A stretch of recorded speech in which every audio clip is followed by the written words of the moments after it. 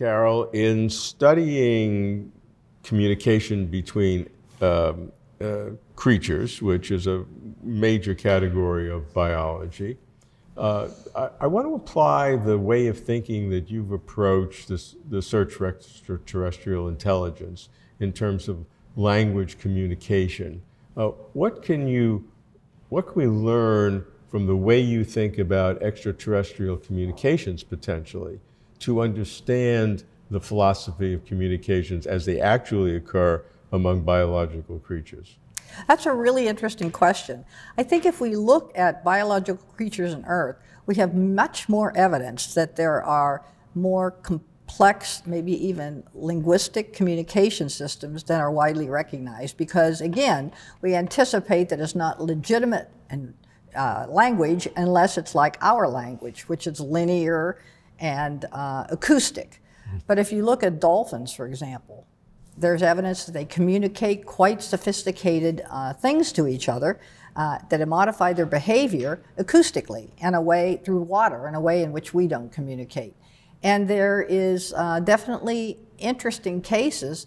For example, prairie dogs, it's claimed, and I've heard people say, oh no, that work wasn't any good. But it's kind of worth pursuing. I'm not so sure that the work isn't any good so much as we just refuse to acknowledge that that particular form of communication is language.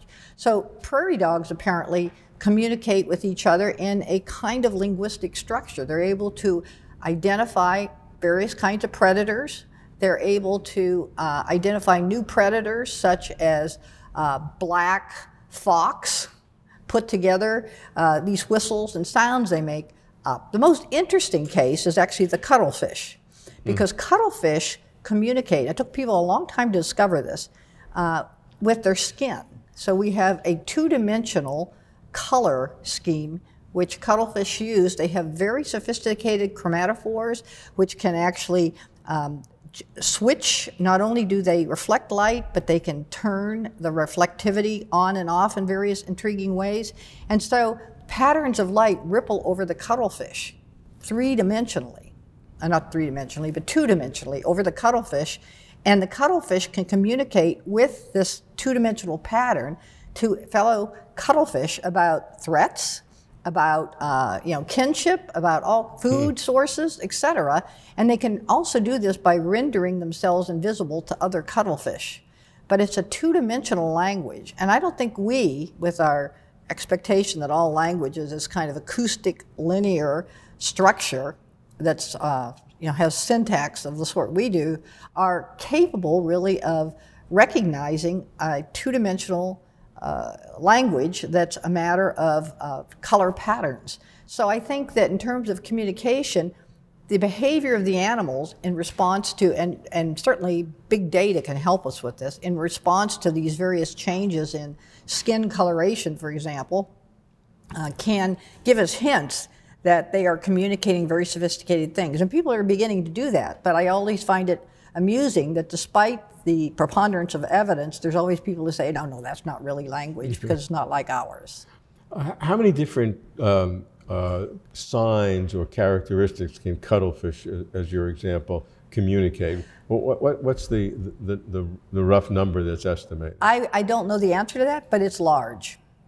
It's large, yes, and it's very sophisticated, and they're able to communicate. They're able to render themselves visible to predators while still communicating with each other, which is really astonishing. Invisible. Yes, they render themselves by changing their skin so they're not really visible to predators, but they can still communicate to each other. It has to do with, they have this incredibly sophisticated skin with chromatophores, and they're able to actually turn their chromatophores in different angles. So it's fascinating.